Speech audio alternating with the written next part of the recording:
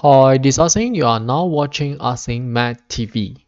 Today, we'd like to share how to express this fraction as its partial fractions. We are given x divided by x plus 1 squared times x minus 2 squared. We should split this fraction by using the factors that we have. Firstly, we can see that we have x plus 1 squared. Should we take x plus 1 or x plus 1 squared? Consider something over 16.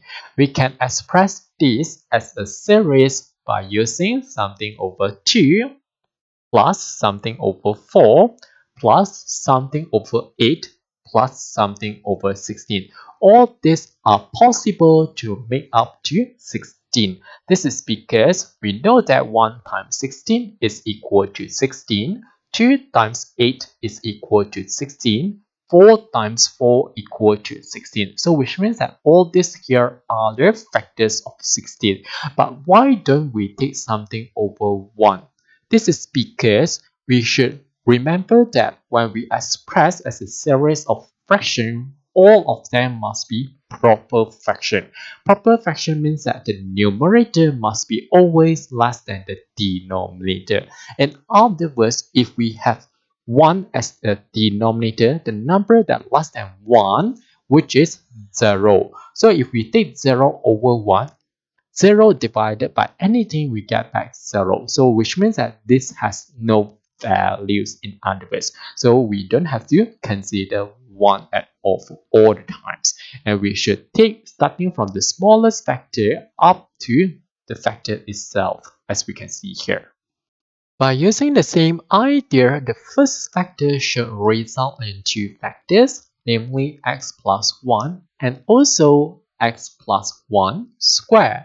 Next, we should have x minus 2 and x minus 2 squared. And now let's consider the numerator. Since this is linear form, 1 degree lower is a constant. So we use constant.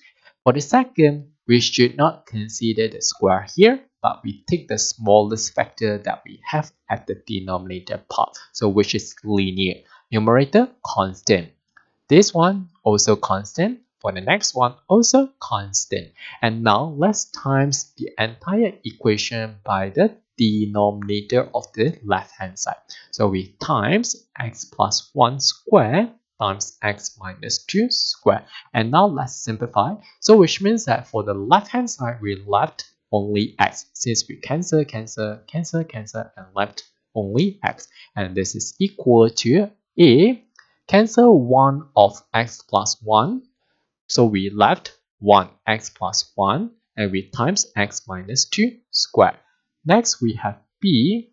So cancel x plus 1 squared, left x minus 2 squared. And for c, we have x plus 1 squared times x minus 2. d times x plus 1 squared. Next, let's solve for the unknowns. I'm going to substitute when x is equal to -1. Since when we substitute x is equal to -1, this can be eliminated since -1 plus 1 is equal to 0. 0 times anything, we get back 0. So this part gone, this part gone, and this part gone. So we left only this. So which means that the left-hand side is equal to -1 and this is equal to b times -1 minus 2, which is minus 3, and we take square. In other words, b is equal to -1 divided by minus 3 square, which is -1 over 9. And we can now substitute when x is equal to 2. So when x is equal to 2, this gone, since 2 minus 2 is equal to 0. Again, anything times 0, we get back 0. So for the left hand side, we have 2. And this is equal to, this also gone, and we left only d. 2 plus 1 is equal to 3. And we have 3 squared. So d is equal to 2 divided by 3 squared, which is 9. Next, let's simply substitute any value that we like. Since regardless what value we take, we are not able to eliminate any dummies anymore. So I'm going to let x be equal to 0. So the left hand side is equal to 0. And for the right hand side, we have a times 0 plus 1 is 1. 0 minus 2 is -2. Square, we have 4. And we plus b, which is already found, minus 1 over 9. And we times 0 minus 2 squared, which is 4. And we add c times 0 plus 1 is 1. 0 minus 2 is minus 2. And for d already found, which is 2 over 9. And we times 0 plus 1, which is 1. And this can be simplified. So we have 0 again on the left. And on the right, we have 4a minus 4 over 9 plus 2 over 9 obtained minus 2 over 9. And we have plus minus minus 2c, which means that 4a minus 2c is equal to 2 over 9. If let's say we don't like fraction, we can times 9 divided by 2, since all of them also even number. So 4 times 9 divided by 2 is equal to 18. So we have 18a, and we minus 2 times 9 divided by 2, which is 9, and we follow by c, and this is equal to 1. So this is the first equation. Next, I'm going to substitute when x is equal to 3. So left hand side we have 3, and for the right hand side, a times 3 plus 1 is 4. 3 minus 2 is 1. 1 squared will still be 1. And we plus b, which is already found, -1 over 9. And we times 3 minus 2 is equal to 1. 1 squared will still be 1. And we plus c times 3 plus 1 is 4. 4 squared is 16. And we times 3 minus 2 is 1. And plus d, which is found, 2 over 9. And we times 3 plus 1 is 4. 4 squared is 16. So this is equal to 3 equal to 4a plus minus minus 1 over 9 plus 16c plus 2, 16, 32 divided by 9.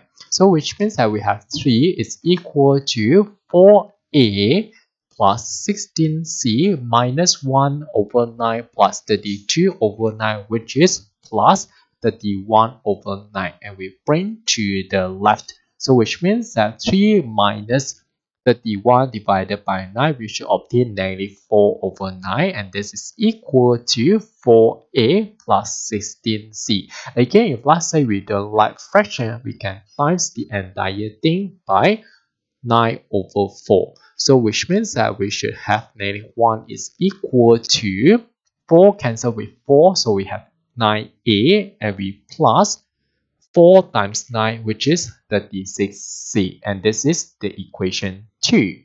Since we have two equations with two unknowns, which means that we can solve simultaneously either by substitution or elimination. I prefer the elimination, so I'm going to take the second equation and times 2. So we should have 18a plus 72c is equal to -2, and this is my equation 3. I'm going to copy the first equation here. So 18a minus 9c is equal to 1. And let minus, so we have 18a minus 18a, which is 0. 72 minus 9, which means that we have 72 plus 9, which is 81, and we have c here. So this is equal to -2 minus 1, which is -3. In other words, c is equal to -3 divided by 81, which is -1 over 27. Next, to obtain a, I'm going to take the first equation and times 4. So we have 72a minus 36c is equal to 4. This is the fourth equation. And let's copy the second equation and put it here. So we have 9a plus 36c equal to -1. Since our intention is to eliminate c for this time, 1 is minus, 1 is plus. So we should use addition for this time. So we have 72a plus 9, which is 81a, minus 36 plus 36 is equal to 0, and this is equal to 4 plus minus 1, which is 3, which means that a is equal to 1 over 27. For the final step, let's substitute all the values that we obtained into the fractions. So we have a, which is 1 over 27. In other words, we have 1 over 27 times x plus 1. B is negative, so we have minus 1 over 9 times x plus 1 squared. C is negative as well, so minus 1 over 27 times x minus 2. And lastly, for D, we have 2 over 9 times x minus 2 squared, and hence we done. Okay, that's all for this video. Thanks for watching. Hope you like this. See you.